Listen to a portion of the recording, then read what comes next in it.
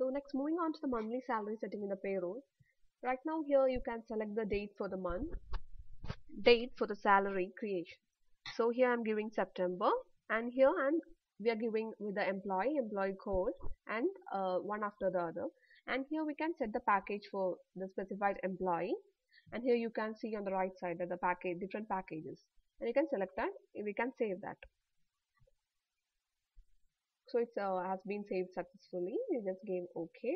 So it has been selected. The all packages has been selected. And right now, next here you can edit the package. You can select different packages for the specified employee. So right now here in the first option, I'm just changing the package, and I just pressed update. So it will be updated successfully.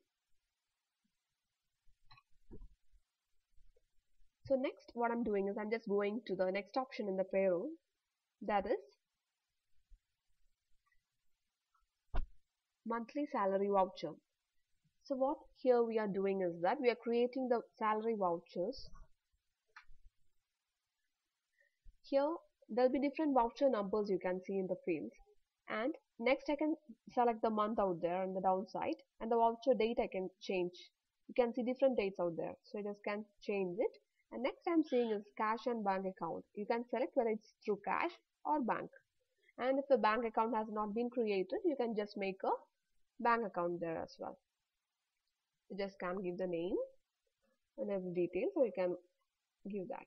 So next on the down you can see the different employees, employee codes, and the bonus, deduction, every details. And what we can do here is that just can give the addition status, and you can change the bonus, deduction, if anything in the advance, salary, and it is next we come to the status. So here you can just see whether if you have given the salary or you haven't given the salary. You can see whether if it's paid, you can see as paid, and if it's pending, you can see as pending. So in the drop down menu out there, you can change whether if it's paid, and if it's not been paid, we can change that to pending as well. So now right now what here I'm doing is that I'm just changing the salary of one person, that it has been changed to paid from pending mode.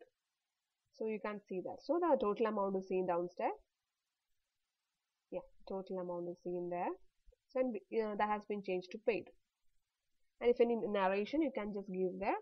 The narration we give paid the salary. So after giving that, you can just save it. So if you haven't given the cash or bank account, you can just give that in the option and change that to bank, and narration is given, and the status is paid, and you just can save it. Yes.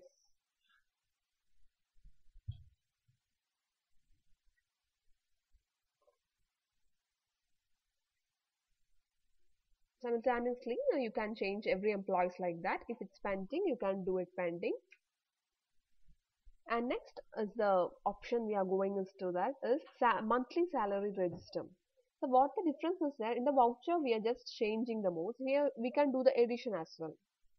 In the amount, in the cash details, everything we can do the addition, and we can give the date, voucher date from type, and from which date to which date, and whether it's cash or bank through, and the salary month can be given, and we can search with a specific type as told.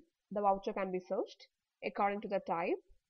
So right now I searched according to the type, that is monthly salary voucher. So what we can do here is the addition of the thing.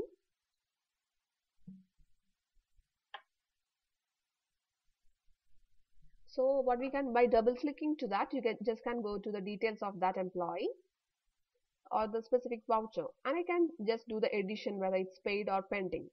So here I am editing the mode of the status of the employee. So I just change from pending mode to paid mode, and you can see in the down the salary amount and the narration also, that is the paid.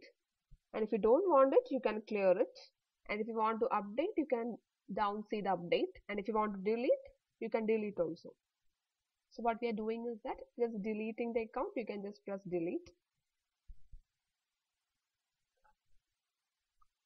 Okay, Here if you want to change the mode from cash to bank, you can just change to bank to cash. So I have changed that to cash, and just back to the register. If you just want to see, you can see in the option that the bank is changed to cash. So if I just click that, I can see the option that is paid. That employee's salary, you can see it is as paid. And the next employee is, you can see it says pending, and here what I'm doing is the editing from pending to paid. So after just changing that, I'm just clicking the update button, so you can see that it's updated successfully.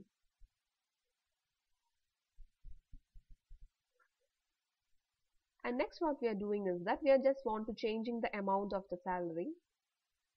Just click that. So if you want to change, if the amount is less, we are increasing the amount of the salary of the specified person. So just clicking onto that, you can see the details of the specific employee.